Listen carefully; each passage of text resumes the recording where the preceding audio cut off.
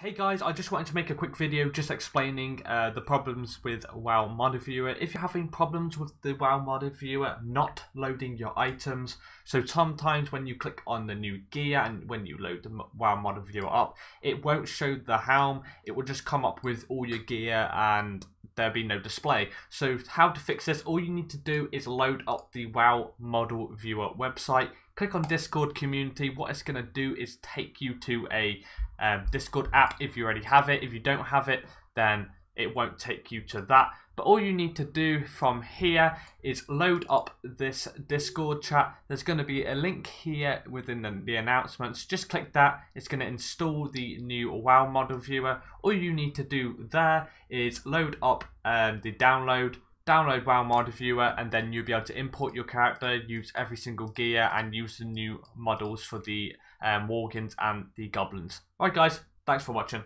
Peace!